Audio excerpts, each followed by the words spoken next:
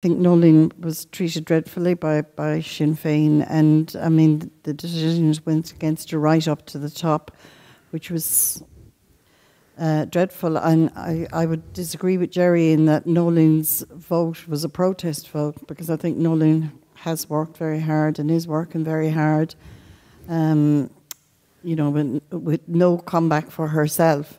But you know, she's been absolutely a Trojan worker in terms of the hospital campaign.